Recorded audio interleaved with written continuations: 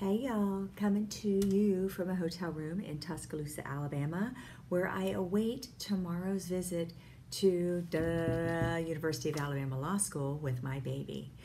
And I'm so excited for her and I'm so honored to be here. And yet, she was a huge pill at dinner tonight. And I could have reacted like I used to and get all mad because she's being disrespectful. But instead, I'm living this week's theme, which is respond, not react.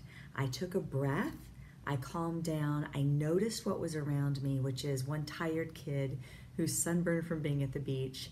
She's not herself right now. So instead of reacting with anger, which is what I would have done 5 years ago, I took a breath and I responded appropriately with patience because I know she didn't mean it. And as a result, her response was patient back and she softened and we're fine. So when you react, sometimes you make a situation that's not so bad really worse. But when you can take a breath and respond, it dissipates completely.